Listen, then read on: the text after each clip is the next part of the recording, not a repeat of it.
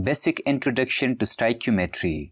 I will teach you all the important stoichiometric conversions using my tricks. Firstly, let me teach you that what is stoichiometry. Well, the word stoichio means element and the word metry means measurement. So stoichiometry is the calculation of products and reactants and a chemical reaction. For example, consider this general chemical reaction. With the help of stoichiometry, we can find the number of moles of reactants and the number of moles of products. So remember that stoichiometry is the calculation of products and reactants in a chemical reaction. Now let me teach you the important concept of coefficients in a chemical reaction which a lot of students are not understanding. For example, consider this chemical reaction. Hydrogen gas react with nitrogen gas to form ammonia NH3. Now I will balance this chemical reaction. There are 2 hydrogen atoms in the reactants, while there are 3 hydrogen atoms in the products. I place 2 with products and 3 with the reactants. Now 3 into 2 is equal to 6 atoms. 2 into 3 is equal to 6 atoms. There are 2 nitrogen atoms and there are also 2 nitrogen atoms. So this is complete balanced chemical reaction. Now this 3 with hydrogen gas is known as coefficient of hydrogen gas. Secondly, this 1 with nitrogen gas is known as coefficient of nitrogen gas, while this 2 with NH3 is known as coefficient of NH3. Here, I will teach you 3 different stories of coefficients. Firstly, the coefficients represents the amount of substances. For example, this 3 coefficient of hydrogen gas shows 3 moles of hydrogen gas.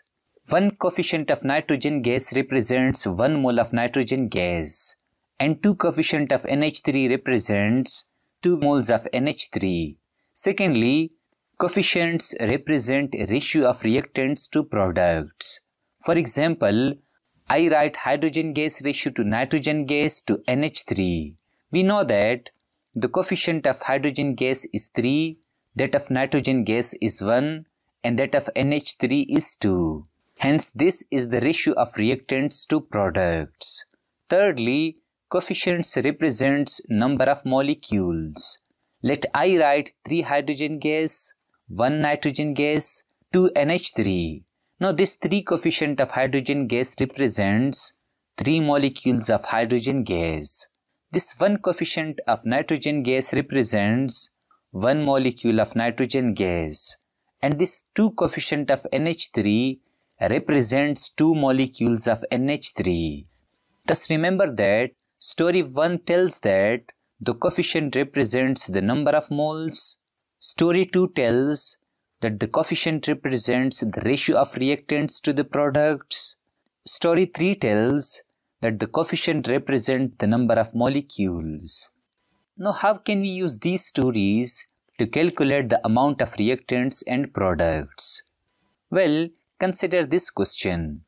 How can you form 6 molecules of NH3? The answer is simple. According to the second story, the ratio of hydrogen to nitrogen to NH3 is 3 to 1, 1 to 2. We need 6 molecules of NH3. I just multiply 2 into 3. I also multiply the ratio of N2 by 3 and that of H2 by 3. Now 2 into 3 is equal to 6. 1 into 3 is equal to 3. 3 into 3 is equal to 9. This reveals that we need 9 molecules of hydrogen gas to react with 3 molecules of nitrogen gas in order to form 6 molecules of NH3. Let me repeat this important statement. We need 9 molecules of hydrogen gas to react with 3 molecules of nitrogen gas in order to form 6 molecules of NH3. To conclude this whole concept, any coefficient in a reaction shows either number of moles, or ratio, or number of molecules. Hence note down all these important concepts. Now let me teach you the different conversions of stoichiometry like mole to mole conversion. Consider this problem. How many moles of nitrogen gas is needed to react with 13.5 moles of hydrogen to form NH3? Well, I write the balanced chemical reaction. We know that hydrogen gas plus nitrogen gas react together to form NH3. I put here 3, 1 and 2. This is the complete balanced chemical reaction. Now according to the given statement, 13.5 moles of hydrogen gas is given. We need to find the number of moles of nitrogen gas.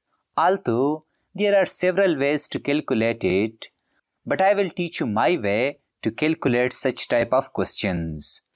Firstly, I write ratio of hydrogen to the ratio of nitrogen gas. We know that it is 3 to 1. Now listen carefully. We are already given the number of moles of hydrogen. I will write this 13.5 moles below the hydrogen gas. Let me repeat it. We are already given the number of moles of hydrogen gas. I will write this 13.5 moles below this hydrogen gas. Here, if 3 moles of hydrogen gas react with 1 mole, then 13.5 moles of hydrogen gas react with X moles. Now I will just cross multiply them. 3 into X is equal to 1 into 13.5. I divide both sides by 3. After calculation, I get X is equal to 4.5 moles. Thus we need 4.5 moles of nitrogen to react with 13.5 moles of hydrogen. Hence noted down this important conversion. Secondly, consider this problem. How many moles of sulfur trioxide will form when 8.5 moles of sulfur dioxide react with oxygen? Firstly, I write the balanced chemical reaction. According to the given statement, sulfur dioxide plus oxygen gas react together to form sulfur trioxide. Now 2 oxygen atoms plus 2 oxygen atoms is equal to 4 oxygen atoms. While in the products, there are 3 oxygen atoms. I place here 2. In the product, there are 2 sulfur atoms. In the reactant, I place here 2. Hence, this is the complete balanced chemical equation. According to the given statement, 8.4 moles of sulfur dioxide will react with oxygen to form X moles of sulfur trioxide. Now I will use my personal way to calculate the number of moles of sulfur trioxide. I established ratio between sulfur dioxide and sulfur trioxide. We can see that it is 2:2. The number of moles of sulfur dioxide is 8.4 moles. We need to calculate the number of moles of sulfur trioxide. Let it is X. Now I cross multiply them. 2 into X is equal to 2 into 8.4. I divide both sides by 2.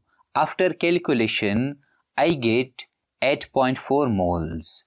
Thus 8.4 moles of sulfur dioxide will react with excess of oxygen to form 8.4 moles of sulfur trioxide. Hence noted down this important problem. The second type of stoichiometric conversion is mole to gram conversion. For example, consider this problem. Firstly, I write the complete balanced chemical reaction. According to the given statement, propane C3H8 react with oxygen to form carbon dioxide plus water. It is a simple combustion reaction. Now there are 3 carbons in the reactants and 1 carbon in the products. I place here 3. There are 8 hydrogen in the reactants and 2 hydrogen in the products. I place here 4. 2 into 4 is equal to 8 hydrogen atoms. Now 2 into 3 is equal to 6 oxygen atoms. Plus 4 oxygen atoms is equal to 10 oxygen atoms. I write here 5. Hence this is the complete balanced chemical equation. Now 4 moles of propane will react with oxygen to form X grams of carbon dioxide. Although there are several ways to calculate it, but I will use my personal way. I solve this type of problem in 2 steps. In the first step, I find the number of moles of unknown species like carbon dioxide. I establish relationship of ratio between propane and carbon dioxide. We can see that it is 1 to 3. 4 moles of propane is given and the moles of carbon dioxide is unknown. I have to cross multiply them. 1 into x is equal to 4 into 3. After calculation, I get x is equal to 12 moles of carbon dioxide. Hence 4 moles of propane will react with oxygen to form 12 moles of carbon dioxide. Let me repeat it. 4 moles of propane will react with oxygen to form 12 moles of carbon dioxide. In the second step, I just convert the number of moles to grams. The number of moles of carbon dioxide is 12 moles, which we calculated. Now the molar mass of carbon dioxide is 44 gram. To convert the number of moles of carbon dioxide to grams, I use this formula. Number of moles into molar mass. We know that the number of moles of carbon dioxide is 12 moles into the molar mass of carbon dioxide is 44 gram. After calculation, I get 528 grams of carbon dioxide. Therefore, we say that 4 moles of propane will react with oxygen to form 528 grams of carbon dioxide. In such type of problems, I convert given number of moles to moles of unknown species, then I convert number of moles to grams. Hence noted down this important conversion. The third type of stoichiometric conversion is grams to mole conversion. Consider this problem. How many moles of hydrogen are necessary to react with 6 gram of nitrogen to produce NH3? Well, as usual, I write balanced chemical reaction. Hydrogen gas plus nitrogen gas will react together to form NH3. I put here 3, 1 and 2. This is the complete balanced chemical equation. To solve these type of stoichiometric problems, I follow 2 steps. In the first step, I convert the given mass to mole of the known species. For example, 6 gram of nitrogen gas is given and we have to find x moles of hydrogen gas. We know that the given mass of nitrogen gas is 6 gram and the molar mass of nitrogen gas is 28 gram. Now I will use this formula to find the number of moles of nitrogen gas. Given mass upon molar mass. The given mass of nitrogen is 6 gram and the molar mass of nitrogen gas is 28 gram. After calculation, I get 0.23 moles of nitrogen gas. Hence 6 gram or 0.23 moles of nitrogen gas react with x mole. In the second step, I will find the number of moles of unknown species like hydrogen gas. I establish relationship of ratio between hydrogen gas and nitrogen gas. It is 3 to 1. We know that 0.23 moles of nitrogen gas react with x moles of hydrogen gas. I cross multiply them. 1 into x is equal to 3 into 0.23. After calculation, I get x is equal to 0.69 moles of hydrogen gas. Therefore, 6 gram of nitrogen gas will react with 0.69 moles of hydrogen gas to produce NH3. In such type of problems, I convert given mass to number of moles, then I convert number of moles to number of moles of unknown species. Hence noted down this important conversion. Lastly, let me teach you grams to grams conversion. For example, consider this problem. How many grams of oxygen react with 10 grams of hydrogen gas to form H2O? Well, as usual, I write the complete balanced chemical equation. Hydrogen gas plus oxygen gas react together to form water. I write 2, 1 and 2. Now it is a complete balanced chemical reaction. Here, the mass of hydrogen gas is given, which is 10 grams. I need to find the mass of oxygen gas. Also, I need to find the number of moles of hydrogen gas and oxygen gas. Firstly, I find the molar mass of hydrogen gas, oxygen gas and H2O. The molar mass of hydrogen gas is 2 gram that of oxygen gas is 32 gram and that of water is 18 gram. Now I will follow these 3 steps to solve such type of problems. In the first step, I will find number of moles of non-species like hydrogen gas. I use this formula. Number of moles of hydrogen gas is equal to given mass upon molar mass. The given mass of hydrogen gas is 10 gram and its molar mass is 2 gram. After calculation, I get 5 moles of hydrogen gas. Thus 10 gram or 5 moles of hydrogen gas react with x grams of oxygen. In the second step, I find the number of moles of unknown species like oxygen gas. To do so, I establish relationship of ratio between hydrogen gas and oxygen gas. We know that it is 2 to 1. Also we know that 5 moles of hydrogen gas react with x moles of oxygen gas. Now I cross multiply them. 2 into x is equal to 1 into 5. After calculation, I get 2.5 moles. Hence 5 moles of hydrogen gas react with 2.5 moles of oxygen gas. Now I will convert 2.5 moles of oxygen gas to grams. In the third step, I convert the number of moles to grams. To do so, I use this formula. Mass of oxygen gas is equal to number of moles into molar mass. The number of moles of oxygen gas is 2.5 and its molar mass is 32 grams. After calculation, I get 80 grams of oxygen gas.